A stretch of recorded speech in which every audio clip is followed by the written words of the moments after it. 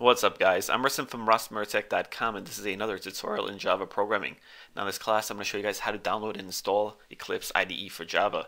So let's get started. Now what is Eclipse IDE? Well, Eclipse IDE is a Java editor with a built-in compiler, and it'll read your program. It'll let you know if there's errors. It'll run the program, and it'll all do this in one editor. Right? You don't have to open up a control prompt, or if you're using a Mac, you won't have to open up the terminal. It does everything in one program.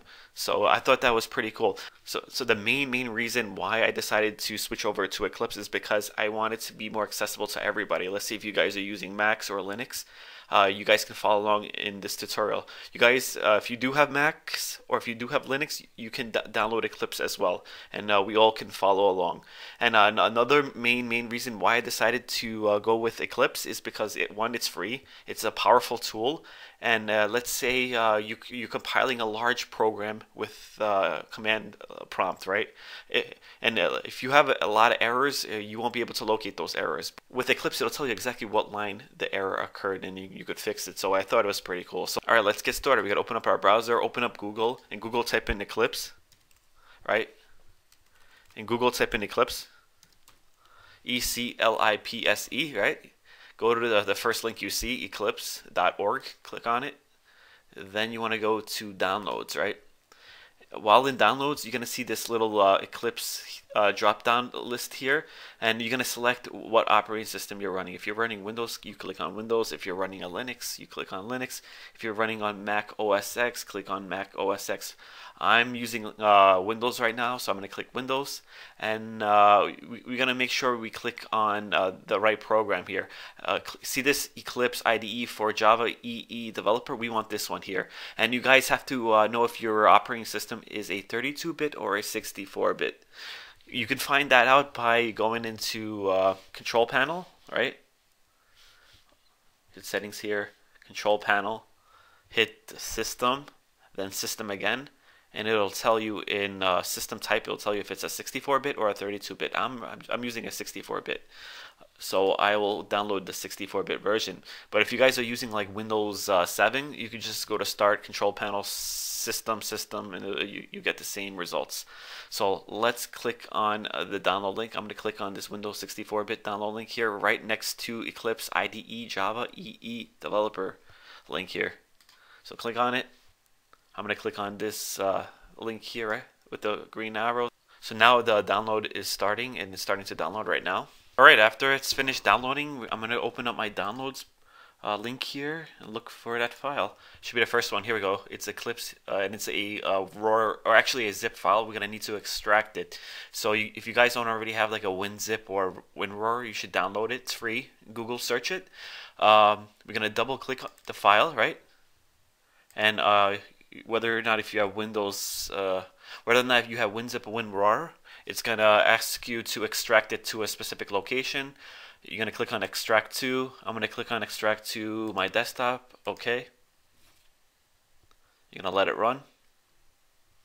All right. Now after it's finished extracting, I'm gonna close all this here. I'm gonna go to my desktop because I saved it to my desktop. We should have a new folder, right? And the new folder is called Eclipse. So double click the new folder you just extracted. And we're going to click on this application here. This is the installation file here.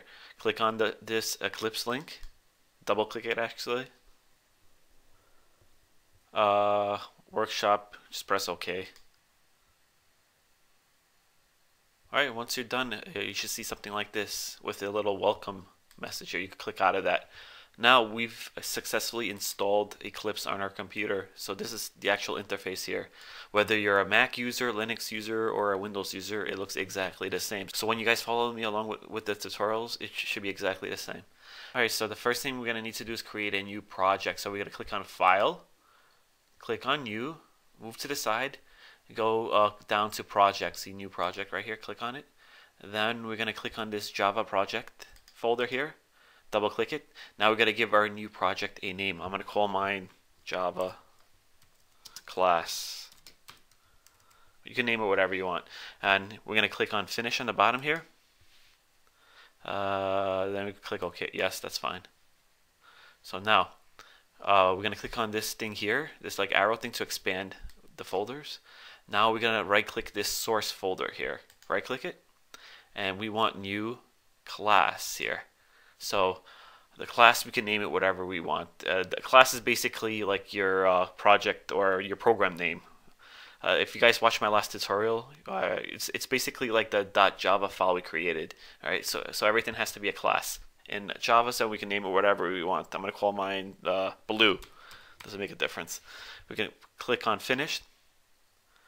Now we can start coding. See, as you can see right here, it filled in our class here, right? It filled in our class block here for us, so we don't have to actually do it ourselves. All we have to do is add a method now, right? So let's add a method. If you guys watched my last tutorial, I created a hello world program that prints hello world on the screen, right? But first we need a method. To add a method, we're going to type in public. We're going to type in static, right? We're going to type in void. Hit space again, hit main, or type in main. Open parentheses, inside the open and close parentheses. As you can see, when in this editor here, it'll fill in, it'll add the second closing parentheses, so you don't have to add it. So that this is another cool feature about this editor here. It'll automatically fill in the blanks for you, so a lot of things you won't have to like type in. So in between this open and close parentheses here, we want to add the words capital STRING, right? Hit space. I'm sorry. Next to a string, we're gonna use this open and close bracket, right? Hit space, then type in ARGS, right? Then we're going to add a open curly brace to this end of this here. I hit space, then I added the open curly brace. Now I'm gonna hit enter. Oops, I'm gonna hit enter. And once I hit enter, it added that second curly brace for me, the closing one.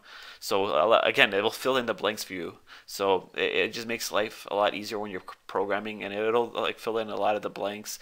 And like let's say when I run this program, if I spelled something wrong, when I try to run, it'll tell you something's wrong. It'll give you an error message, and it'll tell you exactly what line where the problem is, and then you go find that line and you fix it.